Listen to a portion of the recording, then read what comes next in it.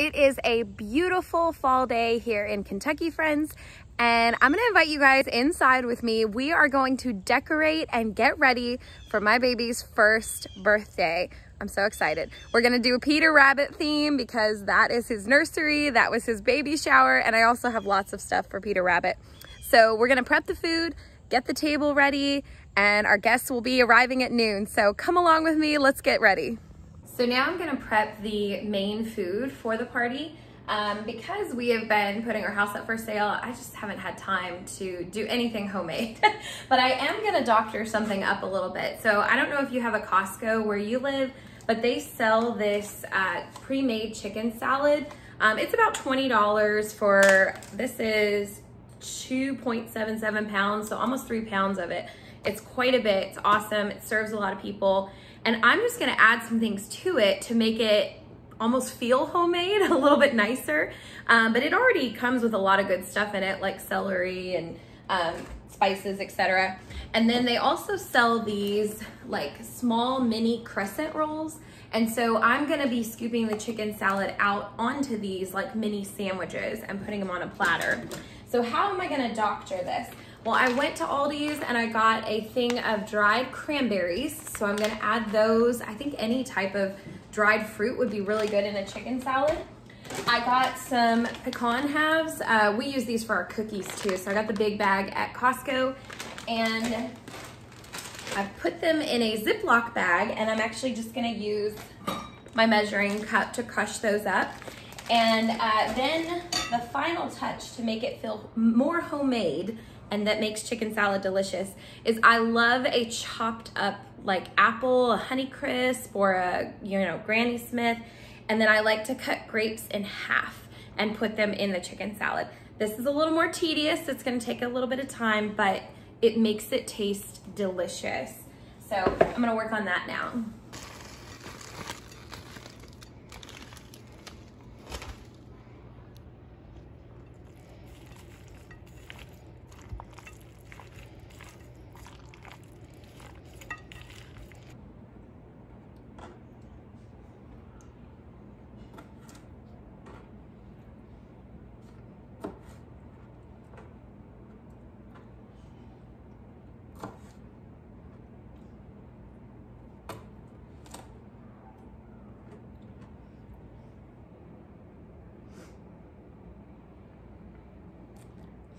Let's make my absolute favorite 2-ingredient dip. It's like a chip dip or a veggie dip that is always super popular at every party, and everybody asks me, what is the recipe? It is so easy. So I just get a large thing of sour cream, whatever amount of dip you want, just get that much sour cream. So I get this from Costco or Sam's, and then you get this Hidden Valley Ranch seasoning. So they sell it in like packets, and then sometimes you can get the bigger forms of these. I've gotten it at Sam's or Costco, the huge one, and it is literally just putting the sour cream in the bowl, pouring the seasoning on, stirring it up. Tastiest dip ever. So I don't even measure anymore, but I got the dip to a place where you can kind of see the little speckles from the spices in it. If it looks too white and not as creamy, then like it's almost like an off-white color once you add the dip or you add the seasoning. If it's too white, then it doesn't have enough. So that's how I measure it. I just keep adding, and honestly, I don't feel like you can have too much flavor with it. So add as much as you want, play with the flavors. And I love this because you can make as much as you need if you're serving a huge number of people or a small number. So a great chip dip, veggie dip for parties. So we're gonna decorate the table right now. We just put the baby down for a nap, and my husband is helping me. Let me show you guys what he's doing. We normally have these 3 pictures behind our kitchen table, but there were some Peter Rabbit pictures in Elam's nursery, and I love to just take from the things that you already have for entertaining or parties. And I also love a good theme, and I love decorating. So he's gonna put up, as I'm talking, the Peter Rabbit pictures that I had from his nursery.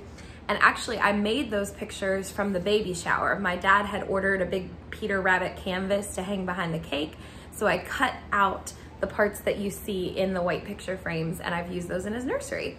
And why I like Peter Rabbit so much and why I knew I wanted that for this baby is because it reminds me of my grandma. She loved rabbits. She has passed away now and I miss her a lot.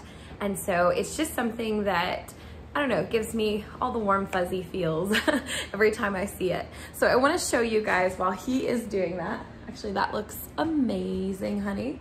I think they can see that.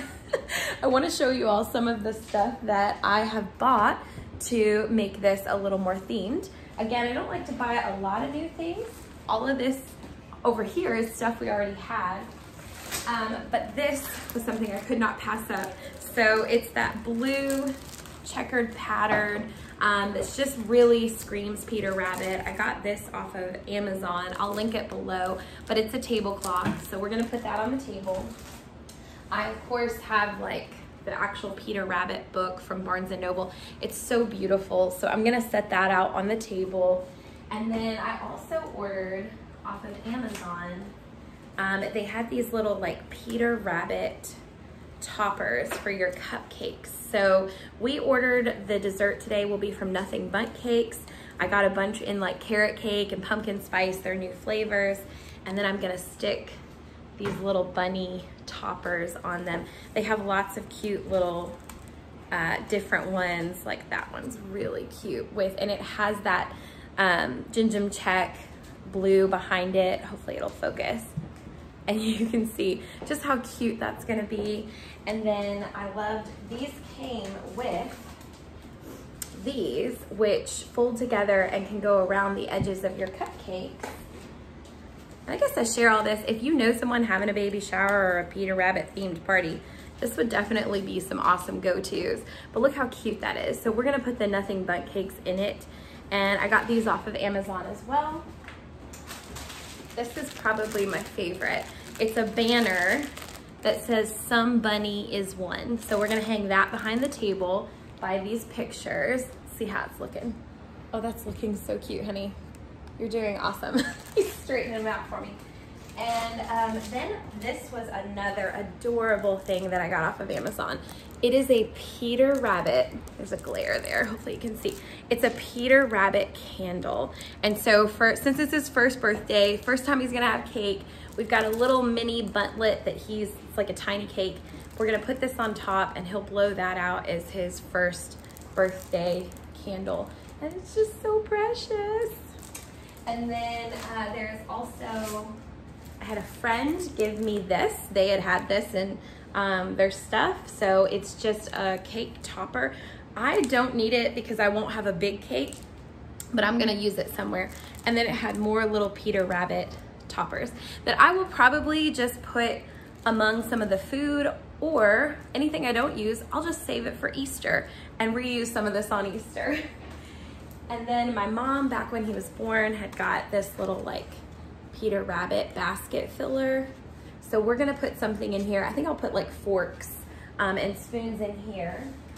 And then this was one of my favorite baby shower gifts. It came from a good friend of mine. Her name's Jennifer. If you're watching, Jennifer, shout out to you guys. This was so creative. So the name Elam, which if you didn't know, I did a separate video on how we chose that name. It came from the Bible. It means an oasis in the desert, and it was the place God provided to the Israelites to give them rest. And so I just was so convicted that that had to be this baby's name. And I don't even know where she found this, but she found this print. I think she got it off of maybe Etsy, and it has his name, Elam, and it has the meaning, which is an oasis in the desert. And the scripture, Exodus 15:27, and then she has the little bunny Peter Rabbit. I just think this is the cutest thing, y'all. It's so, so cute. So we're gonna put this on the table as well. And then I also had like a little tea set that one of my mom's friends gave her with Peter Rabbit on it. This is the actual one from England. So we're gonna put that out. And then of course another book. I love books. And then the last and final thing is gonna be my gift to the baby. I was at Barnes & Noble the other day and I saw this. It's a Peter Rabbit puzzle train, and it has all the little figures and they stack and it's like a little train. I just thought this is the cutest thing. And even the box looks really cute, so we're gonna put that on display on the table. So let's get this table decorated. All right, I wanted to show you guys how adorable this banner is. Look at this, some bunny is one. How cute is this gonna be? And we're gonna hang it with the Peter Rabbit pictures on the wall. And then I've been unfolding the tablecloth. I didn't realize it's actually more of a paper material, which is fine, but we're gonna get that set up.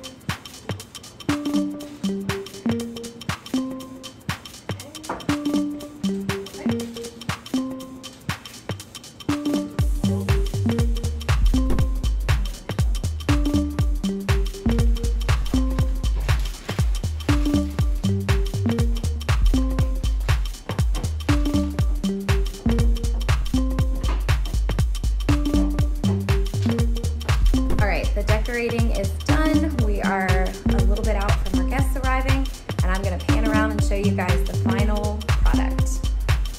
So here is our food spread. We've got some chips, popcorn, lots of dip, some fruit salad.